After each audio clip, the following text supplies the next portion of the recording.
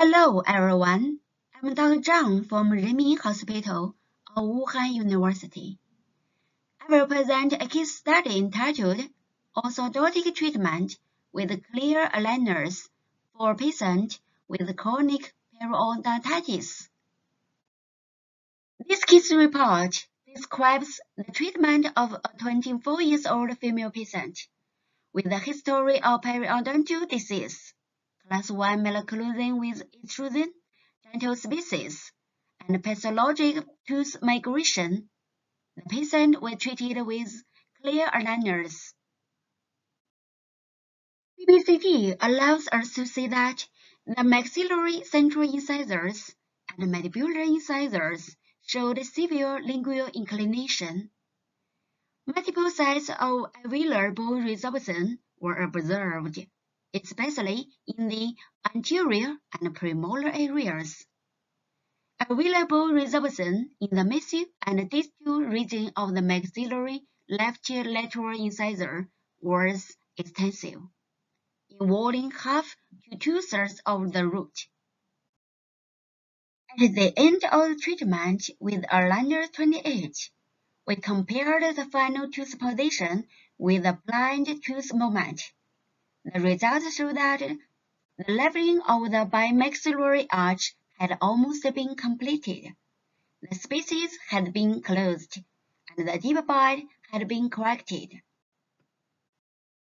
After 22 months of orthodontic treatment, the massive inclination of the maxillary left lateral incisor was improved, but not corrected. We made additional adjustments for the patient, but she was very pleased with the treatment outcome and refused to continue wearing the adjustment appliances. Sound periodontal support was maintained in the mandibular left first and second premolars, and even improved after orthodontic treatment.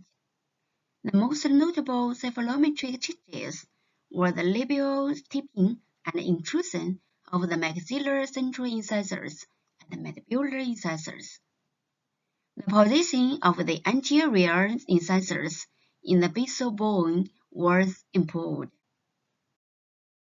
Deep overbites are generally corrected by anterior intrusion, which include relative intrusion and some actual intrusion. The relative intrusion of anterior teeth was gained through the labial inclination of the maxillary central incisors and mandibular incisors. It's easier to control the extent of the labial movement of the maxillary central incisors by clear aligners instead of using a fixed orthodontic appliance. We improve the torque of the maxillary central incisors step by step and evaluate the relationship between the axial inclination of the maxillary incisors and the lip position in a timely manner. Functional and aesthetic outcomes were achieved after orthodontic and prosthetic treatment. The harmony between the arc of the maxillary incisors and the mandibular lip resulted in a perfect smile. Normal overjet and overbite were established with better torque. This figure showed blocking out the undercuts and trimming the line of the aligners. Blue means undercut areas between the teeth that need to be eliminated. Orange means undercut areas around the vertical pontic for the right maxillary canine in each aligner need to be blocked out. The dashed line is the boundary of the aligners. These designs applied gentle force when inserting and removing the aligners to protect the periodontal tissues. Conclusions. First, overbite opening in this patient resulted from primary proclination of the inclined incisors and the intrusion of anterior incisors. Second, orthodontic treatment with clear aligners might be better recommended for patients with controlled chronic periodontitis.